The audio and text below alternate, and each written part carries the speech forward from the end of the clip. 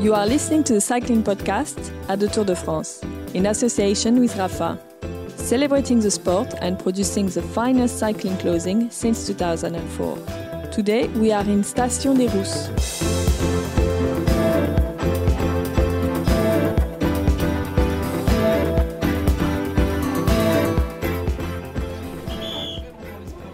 Where are we, Lionel? We're at Station des Rousses in the Jura at the finish of Stage 8 of the Tour de France, and they are around, what's that, 12 kilometres to go? 13.4. My eyesight is getting worse. Maybe if I take my sunglasses off. Yes, I can see the screen better now. Lilian Calmejane of Direct Energie is currently the leader on his own. He's being chased by Warren Barguil, his second on the road, Team Sunweb. What else has happened today? Well, Richard, if I did a tale of the attack now, that would basically be the episode done and dusted. It would take me 40 minutes to sum up what has happened today. It's been an anarchic day, a punk rock day on the Tour de France. A group of around 50 riders and a lot of big names in that group got away when the race split up quite early on. Well, who was in there? Do you want me to run through all 50 names? Everybody. Everybody with a chance of winning the stage, I guess, was there. You had the Van Avermaets, you had the Warren Barguils, you had the Robert Gesing, you even had a couple of Team Sky guys a bit lost there, like Christian Knest, who later went back. I think everybody was a chance. The only one missing probably with a chance to win the stage and take advantage from the break, the only one missing was probably Peter Sagan. All the others were there, 50 guys, all of them great names. Even Sylvain Chavanel, who won the stage here 7 years ago, was in that group in the first place. So have a look at the GC. Look at the guys who are great riders with a chance to win the stage without being a problem for Team Sky overall, and you have the composition of the group.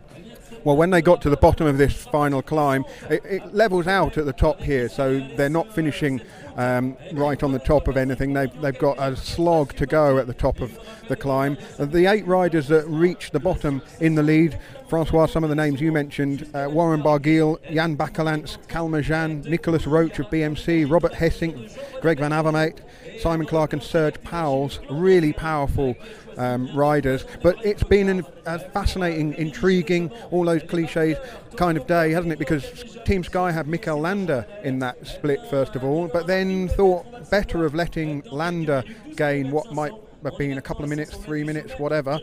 They sent Christian Knest back so that Sky could keep everything under control. They clearly don't want it to be a real kind of shake-up of anything today, do they? Well, that 50-man group split up fairly early on, and a strong core of about 16 riders formed at the front. Then Warren Barguil attacked with about 80 kilometres, 85, actually close to 90 kilometres still to go. Took Serge Pauwels with him. I wondered if he was going for the King of the Mountains point. I'm pretty convinced he's going for the polka dot jersey because he's only a few points short of it now. So obviously it was his ambition, probably at the beginning of the Tour, knowing he was not going for GC like Pierre Rolland, like Thibaut Pinot. These guys are going to go for the stage win and the polka dot jersey. Well, the race is kind of back under control, really. It has been for probably 20 or 30 kilometres. It settled into more of a familiar rhythm. But for the first half of the stage, Rich, we were really urging on the 50 men at the front to cause chaos, and maybe we could see a complete kind of explosion here at the Tour de France, put Team Sky on the back foot and make them think about how they're going to race a stage like this, which has got kind of hidden danger in it. Well, just occasionally you get a move like that on a stage like this that gets maybe 10 minutes. We saw it at the Giro in 2010, which a big group that contains some riders who were real rank outsiders for the Tour. You could say the same thing happened in 2006 at the Tour with Oscar Pereiro, who was sort of allowed to build a big lead, got in the yellow jersey and looked like he might end up winning the Tour. An Oscar Pereiro type rider, there were a few of them in that group really, but Sky did panic a little bit, not panic, but they certainly were running fairly hard to keep it within 4 minutes. I was quite surprised of it. A bit of left field thinking would have been to give Mikel Landa his head, because of all the riders in that front group, of all of them, the one rider who you could imagine winning a Grand Tour, frankly, would be Mikel Landa. Imagine if they'd allowed the group to get 5, 6, 7 minutes. It would have forced BMC and the other teams to chase. AG2R, though, also were in a very good position. They had Pierre Latour up there, as well as Jan Bakelants, and I think they had another rider up there as well. So, interesting. And Sky, obviously, all their oofs are in one basket, and it's Chris Froome. It's all about Chris Froome, isn't it? But Landa, maybe there are doubts about how he's going. Interestingly, we spoke the other day at La Planche des Belles about some of the inverted commas disappointing performances by the likes of Sergio Hina and Mikel Landa on that climb. I spoke to Javier Artecha, the Team Sky coach, a couple of days later. He said how the really small riders find that adjustment from the flat stages to the hilly stages extremely difficult because they have suffered so much on the flat stages. They finish the flat stages more fatigued, more stressed than the slightly bigger riders, so it takes them a bit longer to get into the climbing rhythm, and he suspected we'd see far more of them in the next week or so. But of course Landa has ridden the Giro and may still be tired from that.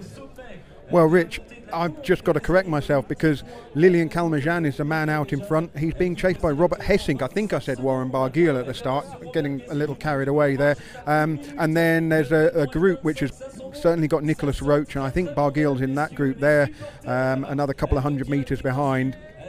But Calmejane, we first really saw him come to prominence at this sort of level at the Vuelta a España last summer, didn't we, when he won the first mountain stage in not dissimilar circumstances to this, coming out of a big break and then pressing home an advantage on the final climb. An impressive rider, a Frenchman with Direct Energie in the team alongside Thomas Vauclair. The controversy before the Tour was that they left their sprinter Brian Coquard out of the race because we believe Coquard is leaving the team at the end of the season. But Calmejane, François, can you tell us anything about him?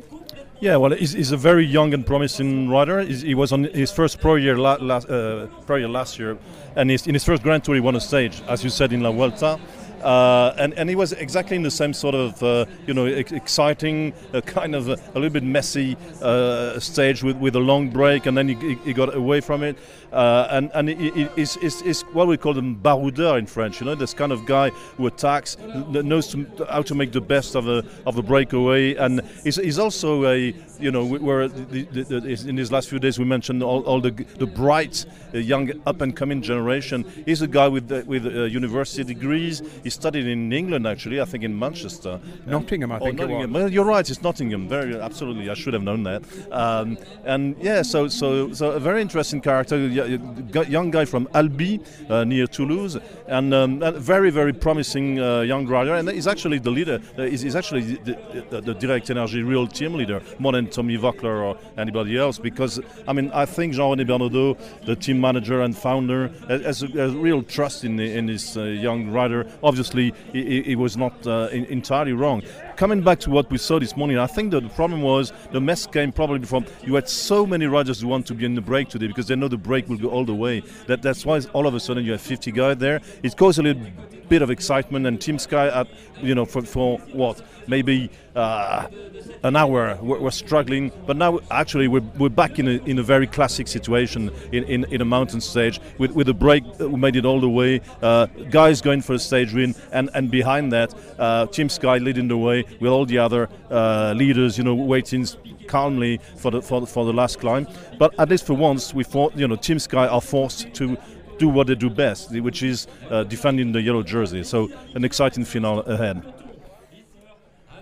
Okay, Rich, well, now there's 8.4 kilometres for Lilian Calmejane to go to the finish. A bit of a near miss there, just as we were talking before. The Bahrain Merida team bus came over the line, cutting it very fine getting onto the course, but it's been a hell of a transfer for the team vehicles from the start this morning to Station des Rousses here. It was also roasting hot this morning, wasn't it? So Calmejane would have probably liked that, being from Albi. A little bit cooler up here. You know me, I hate speculation, but I'm going to put you two on the spot. Will Calmejane hang on for the stage win, or is Robert Hessink going to catch him? Or what? I think Calmejane has got a very good chance of holding on. Hessink is closing fast, but my sense is that Calmejane looks good, and he's not got much more to climb before we reach the plateau, I think. So he looks good. He's very, as you say, a baroudeur. He's a very strong rider, isn't he? It must be all these time trials in the Nottingham area. Well, if last year's Vuelta is a lesson, Calmejane proved he could do it, and Racing, almost made it in the same Vuelta last year and missed out by very little. So maybe the same scenario again, Racing missing by very little and Calmejane winning? Well, we'll see, and then we'll go and talk to some people after the finish, and then we'll carry on with the cycling podcast. Oh, ouch, ouch, ouch. We may have spoken too soon. Well, François has gone running off to the Direct Energie bus. To catch the celebration? Thinking that's the story of the day. And with just under 5 kilometres to go, Lilian Calmejane has had a nasty attack of the cramp. Don't want to speculate, but that really does look like what it is. And well, we've all been there, haven't we? I mean, it's game over. He just almost came to a halt. He's suffered cramp in his left thigh by the looks of things. And possibly a casualty of a long hot right thigh. Couple of long hot days. Very hard to stay hydrated, isn't it, when it's this warm? And so he's gone to a much lighter gear now, and he's pedalling much more smoothly, but he's probably lost a fair bit of speed there, trying to stretch out his leg and ease the pain, and that gives, I'd say that's now advantage Hessink. I don't know if he listens to our Science and Sport features on the cycling podcast, but, I think listen, it's been a very, very hard day, as you say, a very hot day after a few hot days. I always find it surprising how rarely we see riders suffer from cramp like that, because any of us amateur riders will know exactly what Calmejane has just been through there. But it just shows you how quickly it changes on a finish like this. All of a sudden, that yellow jersey group at 1 minute 18, not out of the question, is it, with 4 kilometres and a bit to go? But Richard, as you said, when we were driving down, you were keeping an eye on what was happening in the race, watching it on the Eurosport player while I was driving. It was an absolutely hell for leather start to the stage, and when I say start to the stage, really the first 3/4 of it were ridden at a real high intensity, fast, difficult terrain, and it's not a surprise that these guys are paying the price of it at the tail end of the day. Arnaud Demar, we did mention him earlier, but he's been off the back all day, long way down. Few riders could be in danger of being eliminated today, and we mentioned, didn't we, that we don't know if that's actually the case, but if it is, sometimes there's a bit of leniency shown. But the UCI commissars, having thrown out Peter Sagan with a very, strict interpretation of the rules, would be under a lot of pressure, I think, to stick to the rules on this occasion. If that proves to be the case, we shall see. But Calmejane looks like he's recovered a little bit, which, as any of us know who've had cramp, if you manage to stretch the muscle, you can recover a little bit. Yeah, I mean, I'm finding it quite confusing, because you've got a guy in black with flashes of yellow on his kit being chased by a guy in black with flashes of yellow on his kit. Direct Energie and Team Lotto NL Jumbo's kit from a certain angle is very similar, isn't it? Woo! On peut plus, moi. Putain! Bravo Calmejane, bravo à l'équipe. An extraordinary victory today for Direct Energie. I mean, Lilian, the great hope of the team on the day of Jean-René Bernaudot's birthday. Yes, we were all sure that he was able to do this. He did it last year on the Vuelta for his first professional season. We were convinced he was able to do it again. But today, on the Tour de France, on the birthday, at the birthday of Jean-René, it's a fantastic story, a fantastic sports story. For many of us, Thomazeau was still, in a way, maybe the most favoured rider in the Direct Energie team. But then Lilian is really the new generation. It's the up-and-coming generation of the team. Yes, of course. Thomazeau is an example for Lilian. He has learned a lot with him. And I don't know if you saw when at the end of in the finish he stuck his tongue out. Exactly, he stuck his tongue like Thomas. It was a kind of a tribute to him, and it's great to we are sure now that we have found his successor. What kind of a guy is he, Lilian? Well, he's a quite normal young 24 boy, but he's very, very professional. He's very determined, and but always smiley. He's a great guy. So for you, the tour is already a huge success. There was doubt before the start of the tour because Brian couldn't make it, and actually you were proved right. Yes, to be honest, one stage victory was our main goal. This one here in Les Rousses, it's fantastic. Here we go at 5:34 p.m. An enthusiastic round of applause for the last man on the road, Juraj Sagan. He's going pretty well. He looks very pale. It's been a long, hot day for him. Followed by the Bora Hansgrohe team car and the Voiture Ballet, the broom wagon. He's made it inside the time cut pretty comfortably in the end, but he might get to the finish and wish that perhaps he hadn't. No, that's not fair. He's obviously going to fight another day, but tomorrow is another very hard one. Well, it's just gone 5:30 in the afternoon, and I've walked a little bit down the road. I'm standing with around 350 metres to go to the finish line, and I've just seen the group of Arnaud Démare, the French champion, come in. Démare's not been too well, but he's well inside the time cut. The gruppetto came in at 31 minutes after the stage winner Lilian Calmejane, and that was 6 minutes ago. So by my reckoning, it's 37 minutes and counting. And we know that Juraj Sagan, the brother of Peter Sagan, of course, is the last rider on the road. Not entirely sure if there's anyone between the Démare group and Sagan, but Sagan will be in front of the broom wagon, which literally sweeps up the last rider on the road. And it's been an incredibly tough day here. The podium presentations have all taken place. Chris Froome will be doing his interviews, and then we'll be away to the team hotel. The Tour de France is beginning to pack up, and yet Juraj Sagan's day is not over. The crowd's thinned out as well, of course. People have headed away back down the mountain. I mean, there are people who've waited to see the last man on the road, and I think he's got around about 11 or 12 minutes to get inside the time cut. And in fact, there are some riders on the road wearing big yellow wigs. They shouldn't really be on the course while the race is still in progress, but I shall wait and see if Sagan makes it. The Cycling Podcast is supported by Science in Sport. Science in Sport, fueled by science. Thank you very much to Science and Sport for sponsoring the Cycling Podcast. A reminder, you can all get 20% off your Science and Sport products at scienceandsport.com. Enter the code CPOD20. That's CPOD20. So here we are in the quiet of the press room. Very tranquil here, isn't it? Cool and tranquil after the madness of the stage. It is the calm after the storm, isn't it? Although the storm never materialised. No, never. I remember 7 years ago we were in the same place. There was a hailstorm and it was drumming on the press room. It was terrible. Got me off a potential trouble from tour organisers that day, because I'd been stopped for driving a little bit too fast through a town by a gendarme. I was then spotted by an ASO official. I was told to go and report to the ASO here at the press centre at the finish. But then there was this apocalyptic storm.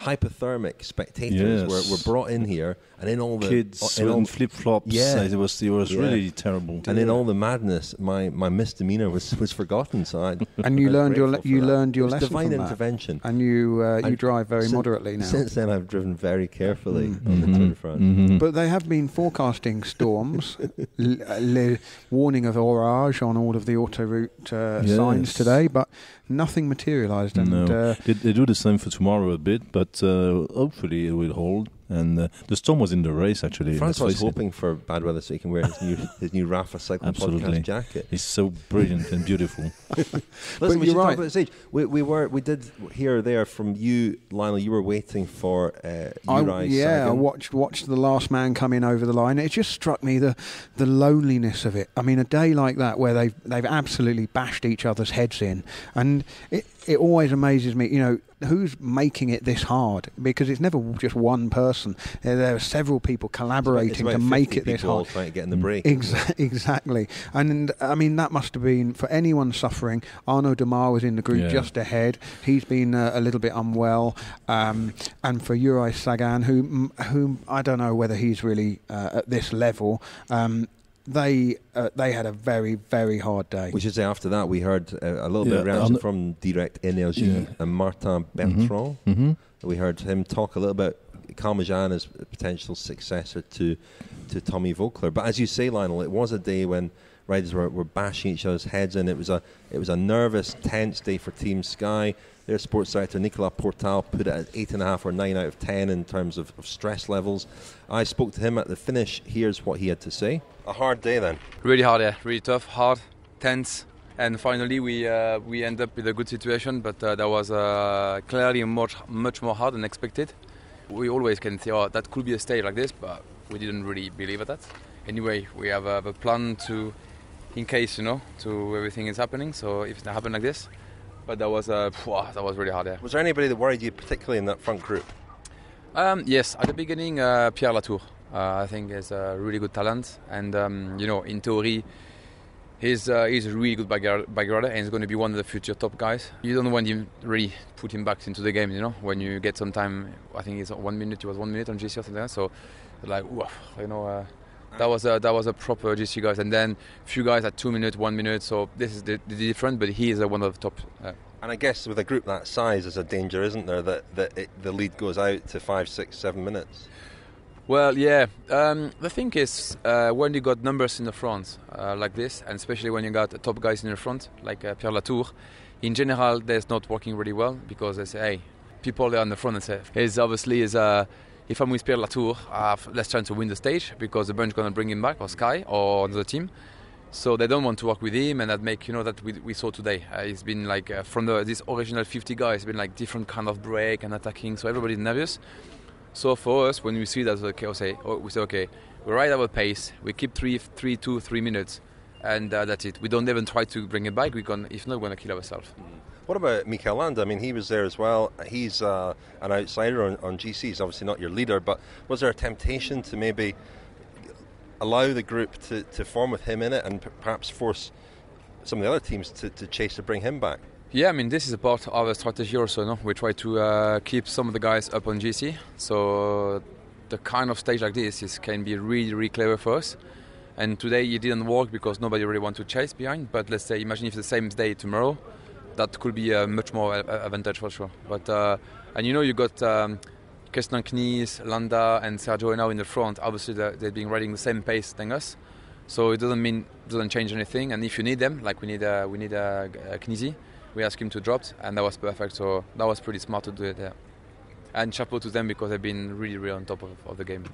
I think the thing is, Rich, when you look at the result of the stage and the general classification, very, very little has changed overall. Certainly nothing has changed overall at the top end, and yet this was a really, really tough day, and it will be one that will have an almost invisible impact on how the rest of the race goes, because there will be very tired riders, there'll be dehydrated riders, there'll be a lot of people trying to recover. Remember, tomorrow's stage is an absolute brute. I know it doesn't finish up a mountain, it finishes down in Chambéry, but it goes over some really difficult climbs. The Mont de Chat is exceptionally difficult, and as Chris Froome said in the press conference afterwards, people will pay the price tomorrow for the brutality almost of today. And I don't use that word lightly, because as we said when we were watching the finale of the race, it was a real headbangers day. And in fact, Orla sent you a text. Orla Chenouille sent you a text, which I thought was really... It was a tweet, actually. It was, she tweeted.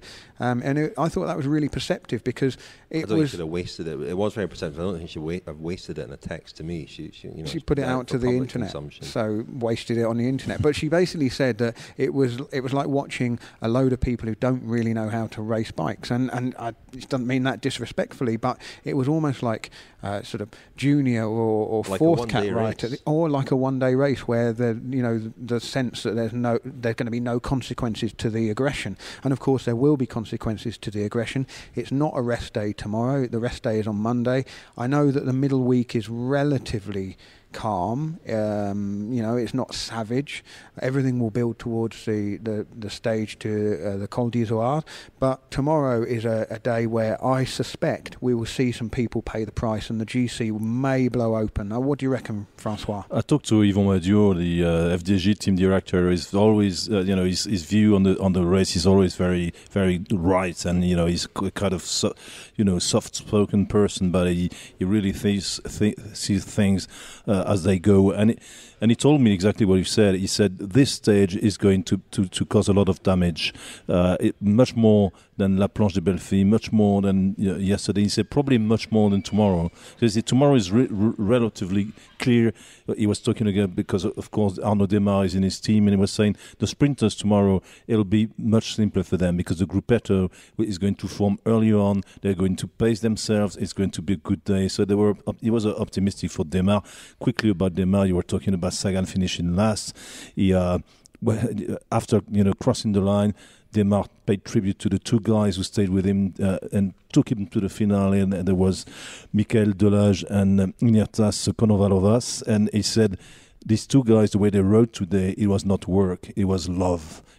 It shows what a dedication. The race at every level, from the top, of course, with Lilian Calmejane, inside the GC battle, and at the back.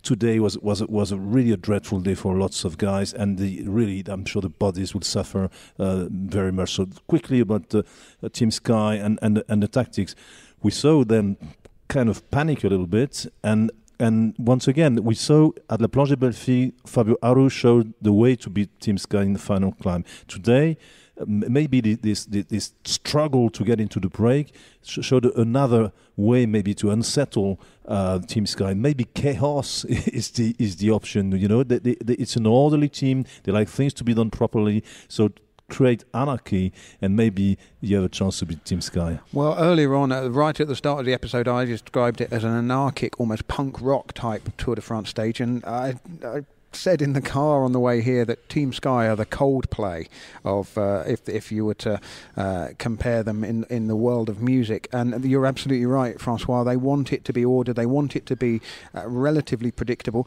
and yet they had Coldplay's most famous song. Yellow. That's right. Oh, there we go. They're only good song, to be honest.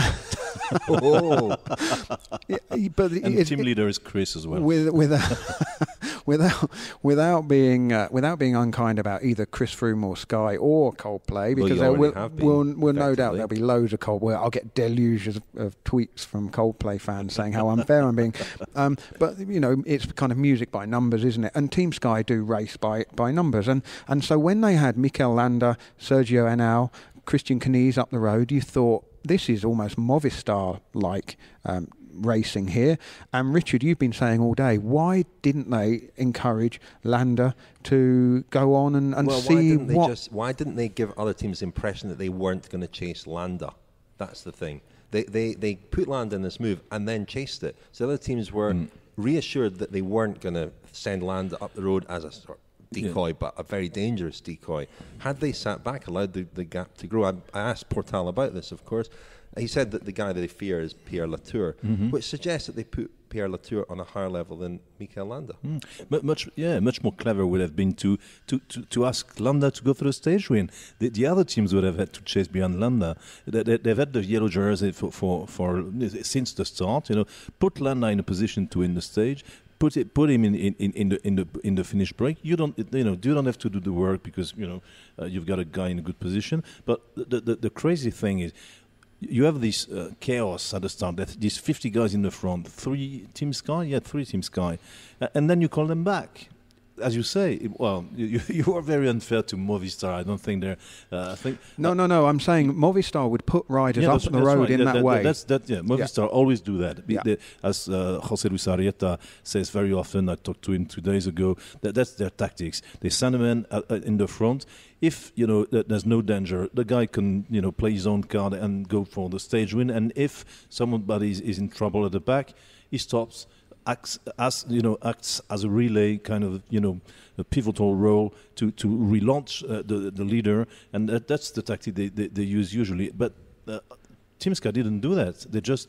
They put themselves on the back foot. Instead of having, they could have had Landa, Knies and Henao driving it at the front. Instead they had Kwiatkowski and Nievi driving it behind. And they will have had a real hard day, because Kwiatkowski in particular was working incredibly hard for a long period of time. And, they've used up a lot of energy there, and, there's still a lot of racing to do. And the thing about it is it won't necessarily be the formulaic racing where, it's nice and safe. And I'm not saying it's easy, but if it's unpredictable, then the mental stress is reduced, and they can calculate, right, well, this guy can do 20 kilometres on the front, this guy can do 20 kilometres on the front, and so on and so on.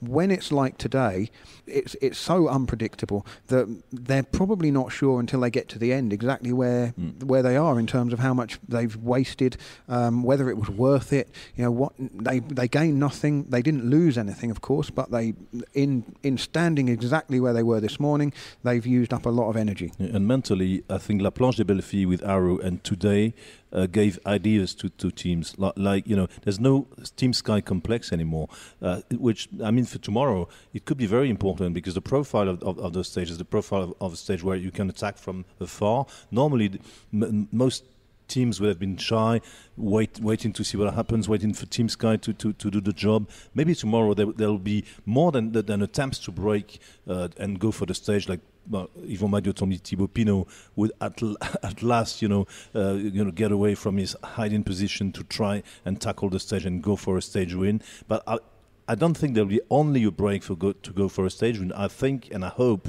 that some of the GC leaders will having seen what happened today, and having seen our Team Sky can sometimes be put out of balance a little bit, may try something a little bit earlier on than just Le Mans du Chat. Well, yeah, we saw right near the finish Daniel Martin of Quick-Step, who is lying 4th overall, 25 seconds back. He made that little move, didn't he, as riders were being caught up from the original break, giving him something to chase. He made that move out of the GC group. He said afterwards on the finish line that he used a TV motorbike to give himself a little bit of extra shelter. Hey, why not? And when he was asked, why were you making that move? He said, well, you just never know. He could have stolen a few seconds there. And I think that keys into what you're saying, François, the shield of invincibility around Team Sky. They're still very formidable, but maybe they're not, they're not unbreachable. Well, not everybody hated today. Some enjoyed it. The climbers, like Louis Meintjes, the South African rider, he was 12th on the stage. I spoke to him about a point I made in part one about the climbers and how they struggle on the flat stages. Thought what he said was quite interesting. Here is Louis Meintjes. For me, it was a nice stage. All the big sprinters have been making me suffer the last few days, and today I could see them suffer. So, it was really hard. It was pretty clear that the breakaway is going to win the day, so it was a real fight for the break to get away. But I think most of the GC guys just kind of tried to ride a little bit conservatively to save for tomorrow. We often talk about how hard these mountain stages are for the sprinters, but can you describe how hard the flat stages are for the climbers, guys like you? Well, you can just think about it. All the sprinters are, if they're riding on a flat stage, they maybe only have to average 2.5 watts per kilogram, where I'm having to do 3 or above that all day. So, I'm just always closer to my limit. And, you actually really have to take care just to stay in the bunch sometimes. Hey, I'm Anders. I'm the assistant manager in the Rafa Clubhouse in Copenhagen, and you're listening to the Cycling Podcast in association with Rafa. The Rafa Cycling Club is the largest global community of its kind. Members share their passion for the road through rides, events, exclusive club kit and racing. Find out more at rafa.cc. Thank you very much indeed to Rafa for sponsoring the Cycling Podcast. And as part of our partnership with Rafa, we have been supplied with some lovely Pedlar de Charme t-shirts. We ran a poll a couple of days ago to find our first Pedlar de Charme of the 2017 Tour de France. I went at the finish today to give it to Taylor Phinney. Not his sort of stage today, but he was in Taylor Phinney form. Here's what he said on receiving his Pedlar de Charme t-shirt. Taylor, our first Pedlar de Charme of the Tour de France. A huge moment for you. One of the only times I think in my life I've ever been speechless. Oh, that's not great for an interview. No. How was today? It was quite hard. It was a lot harder than expected. But winning an award at the end of the day is a huge honour. You got a t-shirt now to give you strength through the rest of the tour. Yeah, thank you. Thanks to everybody who voted. So that was Taylor Phinney. Very Taylor Phinney interview, that. Quite brief, quite short. He did a throwaway comment where he'd spotted the poll. I don't know if he voted for himself, but I said, congratulations, you won Pedlar de Charme. He said, yeah, but I saw who I was up against. Oh, that's a bit hard. He's up against everybody. The final four. Only the final four. The final four were the people who were nominated, all for very good reasons. But yeah. Well, on the Pedlar de Charme, I finally got my hands on my own Pedlar de Charme cycling jersey. I went out for a ride this morning on it. I'm not sure whether my pedalling style is terribly charming. I remember many years ago going for a ride with Daniel Freeb, our friend and colleague, and we're missing him, aren't we? We'll hear from him, in fact, let's today. Hear from him now, shall we? Well, can I say what he said about my pedalling style? Okay, right. He likened me to Bert Grabsch, the... Ooh. Was that you, was it? That was me. Oh, I'm terribly sorry. Well, he'd actually witnessed my pedalling style. He likened me to Bert Grabsch, the former German world time trial champion, famous for pedalling enormous gears. I don't really pedal enormous gears, but what I do is I make pedalling small gears look like I'm pedalling big gears.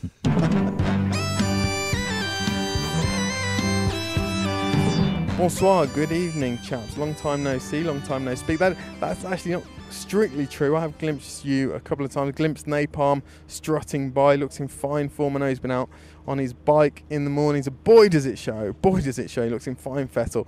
Rich, you've also been hobbling around the start village. I know your hip has been giving you jip. Unintentional rhyme there. But anyway, chaps, we're not here to talk about you. We're here to talk about me, and only me, because I'm feeling very pleased with myself today after my fabulous prediction on the pages of Pro Cycling Magazine a couple of months ago that Lilian Calmejane would win this particular stage, the Station des Rousses, and I'm going to milk it. I'm going to milk this for all it's worth. You thought that the Justin Rose story was a broken record. Well, you ain't heard nothing yet.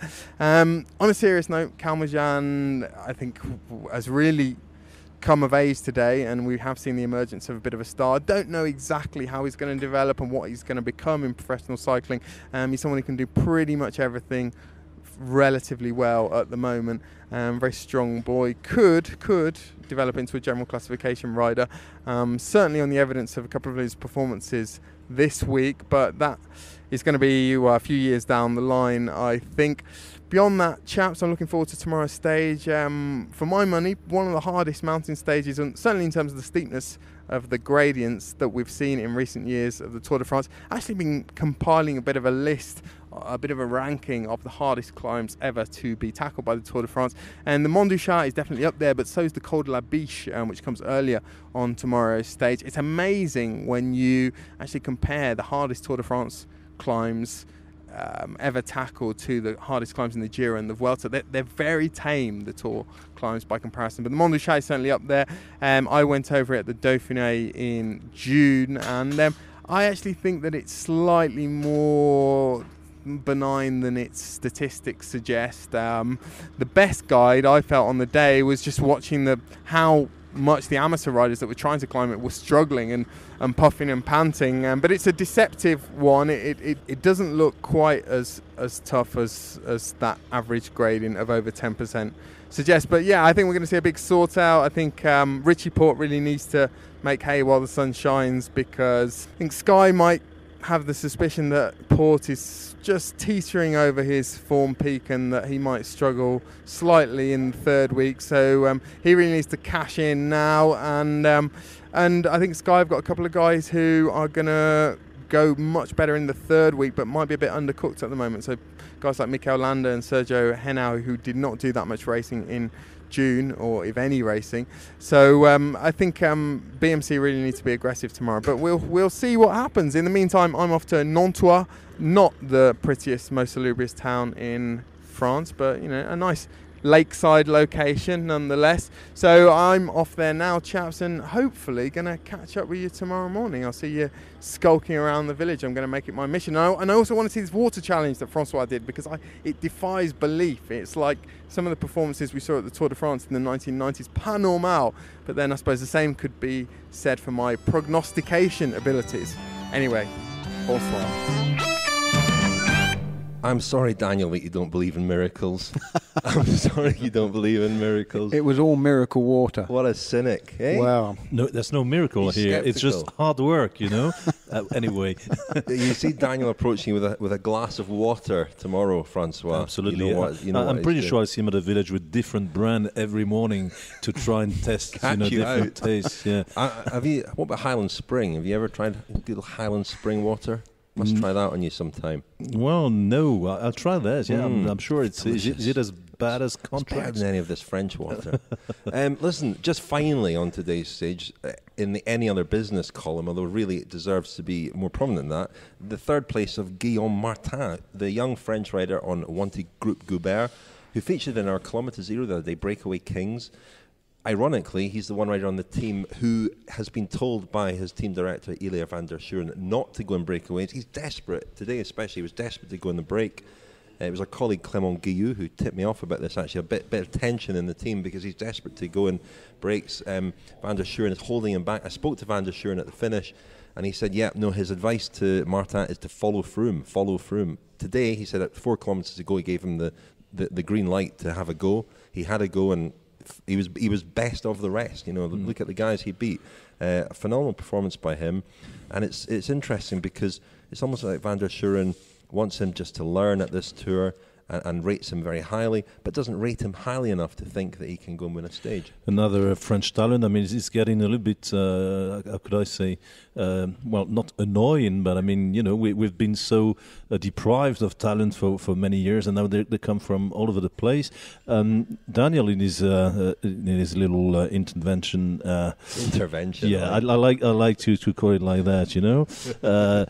Well, he intervened in our friendly conversation with making causing trouble. Causing trouble, posing questions, and he was asking himself what is Lilian Calmejane is going to be like. Is he going to be a GC rider? What type of rider? Actually, Dominique Arnoux, the Direct Energie team director, had a reply to that and an answer. He said he reminds me of Thomas Voeckler when he was young. So maybe we could expect the same kind of rider who can win some classics, win Grand Tour stages, maybe one day or another have a go at a GC if the circumstances are good. But I suspect that's the kind of rider we can expect him to become. Well, listen, it's been a long one tonight. I think we brought you some action from the mountain, but we should wrap things up and get ourselves off the mountain. We should. Well, we haven't got far to go. We're staying about a kilometre from here, which is lovely. 20 kilometres actually, Lionel. Yeah, no. it is longer than it sorry seems. About that. Oh, we better get a move on then. I know François there with Daniel's intervention, looking nervously towards the bench to make sure his place in the team is secure. I can confirm that. And by the way, just to clear up, for those of you not familiar with Daniel's Justin Rose story, he once beat him at cycling. I think that's the story, isn't it? I know he once beat him in a junior golf tournament. They were about 7 or 8 at the time. He's never stopped. I know the first thing he's going to do tomorrow is say, correct me on that. So I think he was a teenager. Well, that's juniors, no? Justin Rose is the Olympic champion, isn't he? No. He is quite good at golf. He's Daniel, quite good to be at fair, golf. Daniel is good at golf, but not quite professionally good at golf. No. Anyway, good to clear that one up, and let's leave it there. We'll be back tomorrow, Sunday. Another good stage in prospect. Lionel, thank you. Thank you very much. Thank you, François. Thank you, Richard.